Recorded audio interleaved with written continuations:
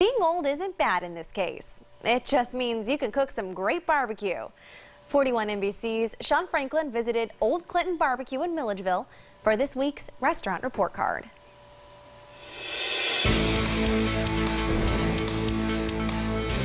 The Old Clinton Barbecue is there for good reason. History goes back a long way. Plus, they have a perfect health inspection. I'm Sean Franklin, and this is Restaurant Report Card. I love the barbecue sandwiches. I'm a Southern boy. Southern boys gotta have barbecue. 3 extra barbecue sandwiches. It seems like you just can't get enough of the Old Clinton barbecue sandwiches. So 2 for here and 1 to go? I like the sauce. It just has a good flavor to it. But before we give it a try, there's a restaurant that needs to step it up this week. Salads to Go at 1950 Milledgeville Road in Macon scored a 48 on January 14th and then tried to redeem themselves 2 days later, but they scored a 69. The person in charge didn't demonstrate knowledge about the violations. They were serving hard-boiled eggs that the person in charge cooked at home, and chopped chicken for salads was not cold enough to be stored. Other scores this week: Fincher's Barbecue and Catering at 5627 Houston Road in Macon, 92. Pig on a Pie at 3755 Bloomfield Road, 100. Stakeout at 2778 Riverside Drive, 100.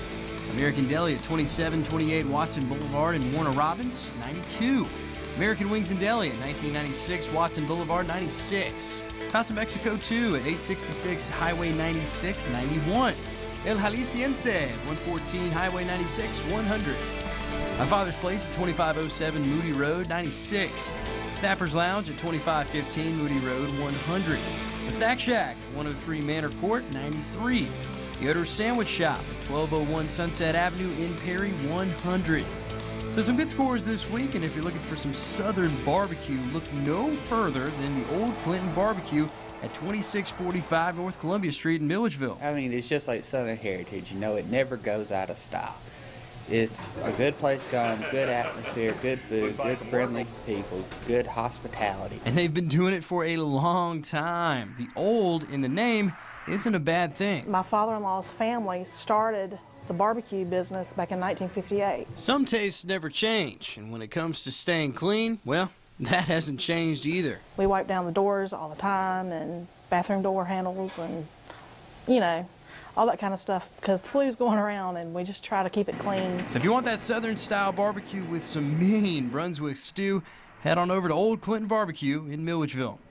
It's making the grade this week. I'm Sean Franklin, and until next week, this has been 41 NBC's Restaurant Report Card. You can check out all of your health inspection scores on our website at 41NBC.com.